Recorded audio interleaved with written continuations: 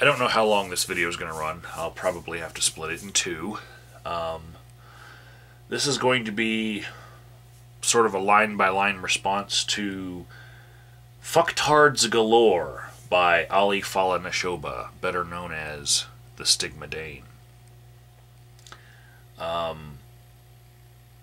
So yeah, lately people have been getting him very mad. I downloaded two videos recently that were just like the meat that trolls get when they troll their trolling and they actually kill their prey. Two videos from the Stigmadane that were just so hilarious, but this one not so much. So but it's more to the point, so I'm actually going to respond to it. So I'm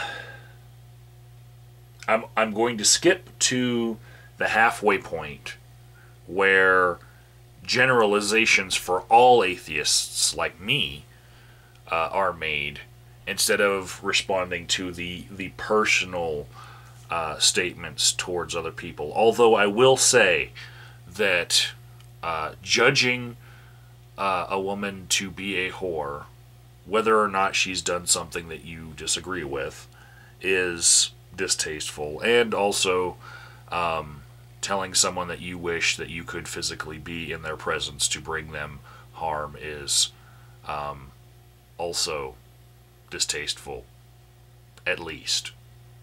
So we start at 4 minutes 37 seconds into his 8.5-minute video, and I set up my keyboard right in front of me. I'm just going to use the spacebar as a buzzer.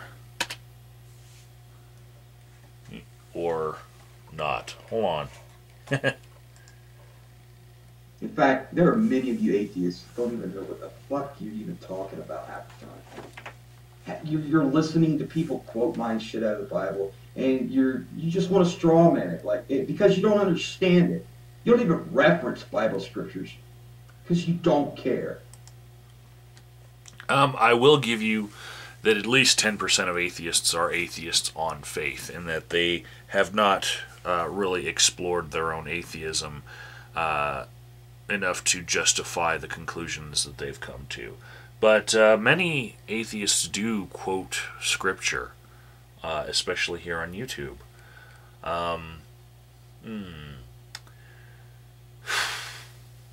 And I would say that unless you're one of those people that thinks that you must magically be given the ability to understand the words in between the words in the Bible,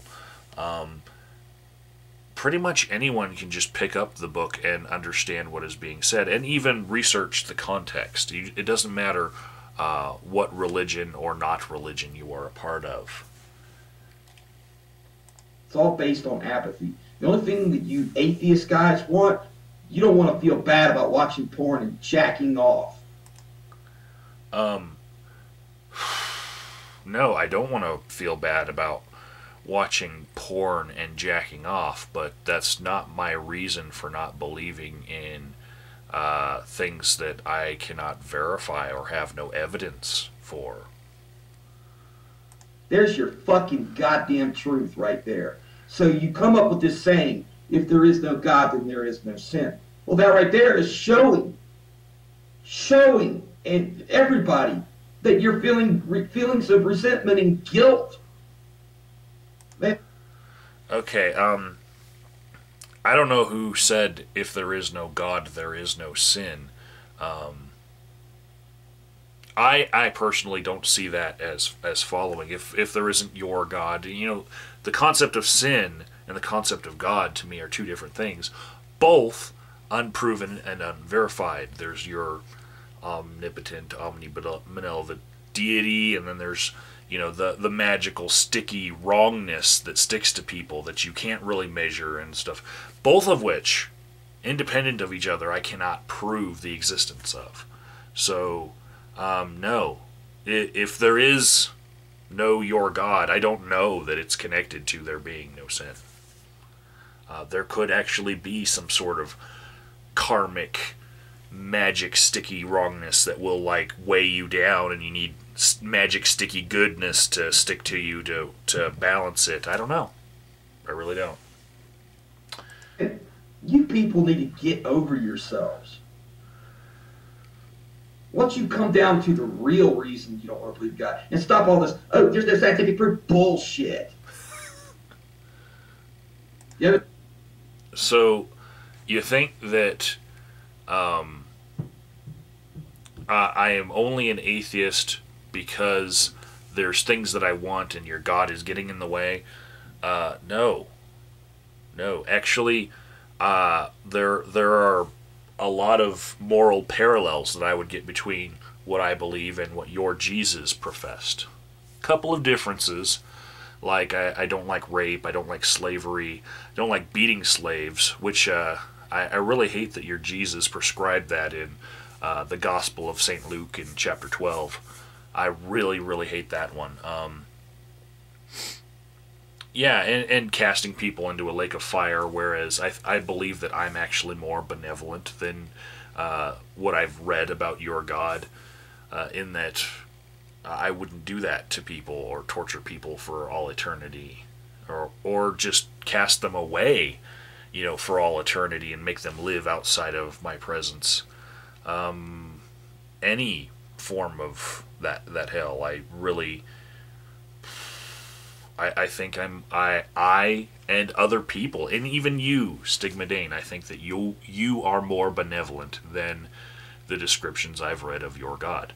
But they might be flawed, and maybe you're thinking that magically the only way that you can get the actual information of your God and actually decipher the Bible is to magically get information from your God, and then he tells you how it is.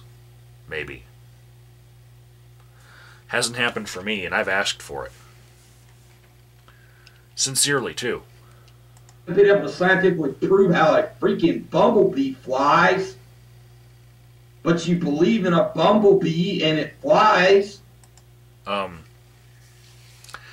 We can scientifically prove how a bumblebee flies.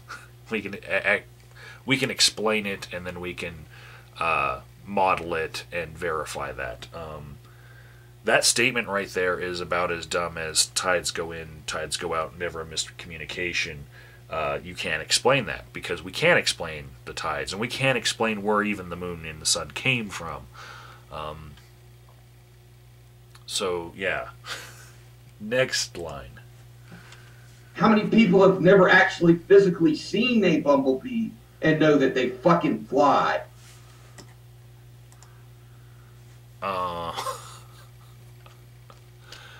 Okay, so it is one of these things where you're taking the concept of faith and you are ignoring that on the side of evidence and reason, we actually have verifiability. Yes, maybe some of these people have read some facts in a science book that they did not test themselves, but they are free to do so. Whereas on your side, thou shalt not test the Lord thy God is the rule of the day. So, all of those kids that have read about a bumblebee but never seen one, they are free to go find one in a land where there are bumblebees and, see it for themselves. Verifiability. Look it up. Atheism is a big fucking joke. I'm sorry to say it, but your mindset, the mindset of atheists so far, has been nothing but apathetic, just lazy people. They don't want to freaking get information for themselves. They want an easy way out of every fucking thing. Okay. I'm not really equipped to handle the atheism as a big fucking joke line, I guess, when I have my camera pointed at me and I have all these jokes around me. But I can speak as to lazy thinking. I would consider faith at all to be lazy thinking. To accept things on faith without question is lazy thinking. Pot kettle black, you know. And we do have a saying that the thing that will create atheists the most is actually reading the Bible, you know, and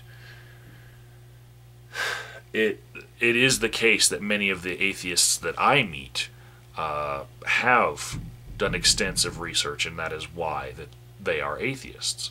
And I know the same is said on the Christian side. I wonder if what you are talking about isn't more of just a human condition, where humans like easy answers. They're afraid to work hard for anything and get anything as a result. You don't even deserve the life you have because you're taking it for granted. Everybody that doesn't accept God, you're taking life for granted, period. Okay, so we're lazy. That's why we're atheists. I don't even see the connection there. Seriously. But as far as taking life for granted, it's been my observation that most atheists, when they see that this is the only life that they can verify that they have, and the only life that they believe that they have, you know, they tend to take it a little bit more seriously.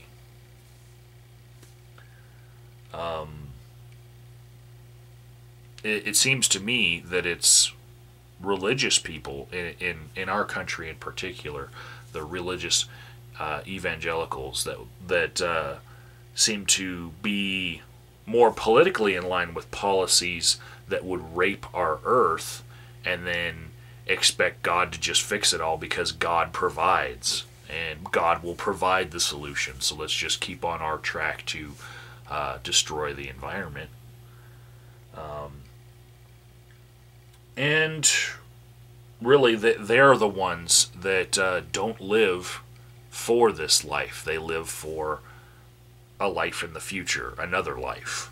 You know, they're taking this life for granted in that this life is only a vehicle to get to some other life, and what happens here doesn't really matter. I've heard that many, many times. Whereas atheists, they tend to work with what they know they have. You're just going to live it out, say fuck it until the end. And it takes empathy and a little bit of sympathy to actually get anybody to freaking give to a charity. You know. Okay, I can speak on this one. It takes empathy and sympathy to get anyone to give to a charity. First example I'm going to give you is on kiva.org, where week by week, month by month, for the last 2 years, the atheists and agnostics group has been beating the Christian group by at least twice as much in charity. Let's see. As far as myself, I know I've raised over $1,000 with my charity fundraisers to go to the Occupy group, and most of that has gone to feed people who otherwise did not have a means to get food. So, yeah. You're talking about charity, empathy, and sympathy as if they're only things that come from being a Christian. And I see them more as being universal human characteristics. Atheism is is a fucking gigantic joke on a personal psyche. It is a freaking shithole of thought.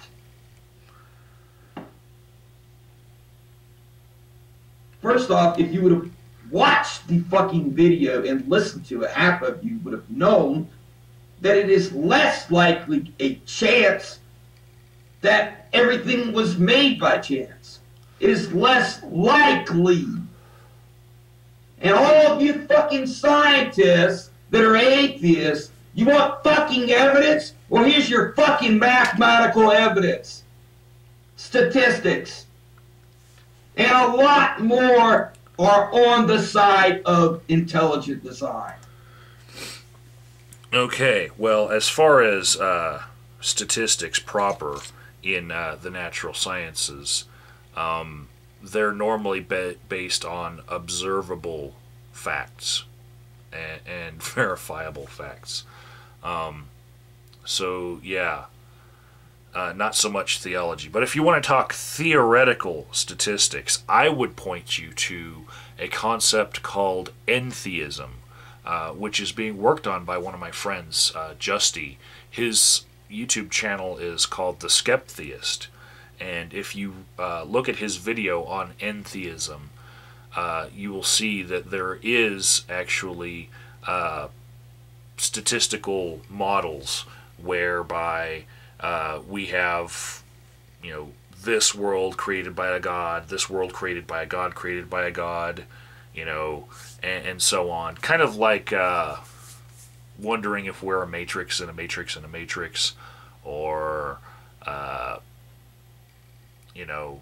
the movie The 13th Floor or something. There's many people who are working on these theoretical statistics, and yeah, they're not all coming out in your favor, Stig. So I'll point you to that later. You all have failed, and you keep it up, and the government's gonna fucking stick a chip in your fucking hand so you can get some food. And you'll be the sucker at the end of the line. Man, you people fucking are an embarrassment to be a part of the same nation with. I swear, man. So if we do not bow down to your God, we are going to get a chip stuck in our hand, kind of like the mark of the beast, I guess. That's your version of it. And we won't be able to get food without it. It doesn't sound much like the values of our nation to say to people that if you don't accept my God, then you are going to have horrible consequences. Just saying. That not accepting your God is going to be the downfall of our nation? Really? As far as the government getting so much authority over us that it just is unimaginable, I would point you to the 97 or 93 senators out of 100, only 7 didn't, that voted for the National Defense Authorization Act, and how all of those senators pretty much have God on their side, be it Republican or Democrat. If you look at their religious resumes, they all claim to be pretty much Christian. So, yeah, they're the ones taking away our liberties, but they're the Christians.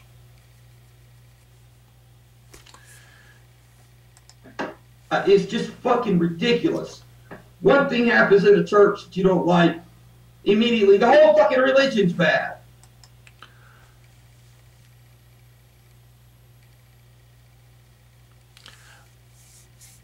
I think I have near 1,000 videos uploaded and available for people to look at, and I just would like to point out that within that set of videos there is more than one thing that I don't like about churches and what has happened in them. I think it's safe to say that the number of problems that I have with actions that have happened in churches, it's more than one. More than, and then one. born. Yeah.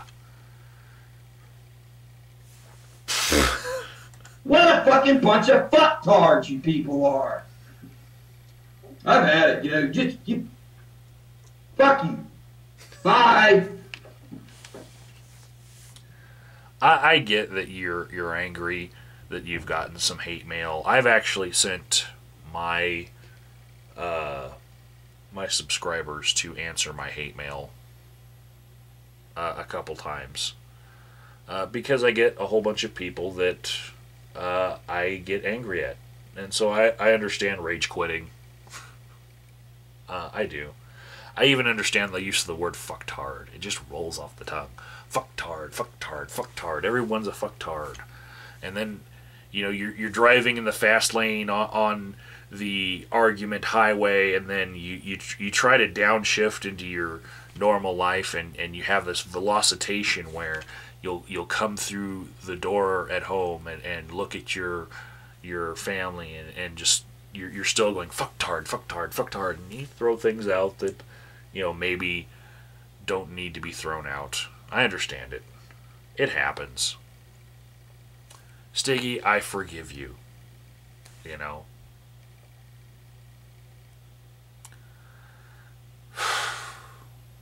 I wish I had made this video not surrounding myself with all these jokes because I would have had something for the atheists or jokes.